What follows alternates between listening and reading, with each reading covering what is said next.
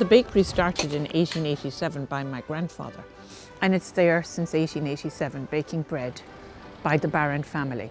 The history of the bakery is that we are a very, very small family-run bakery with 4 generations. So I came home and learned the trade from my father and from my sister, the confectionery, and I carried it on from 1980 to 93.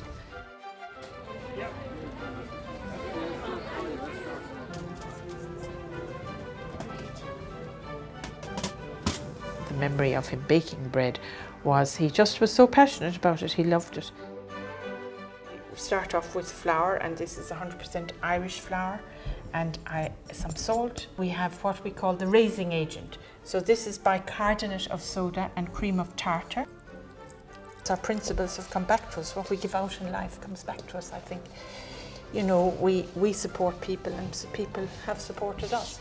Making bread, we still make it in the same way, using fresh, good ingredients. So that basically is the sourdough.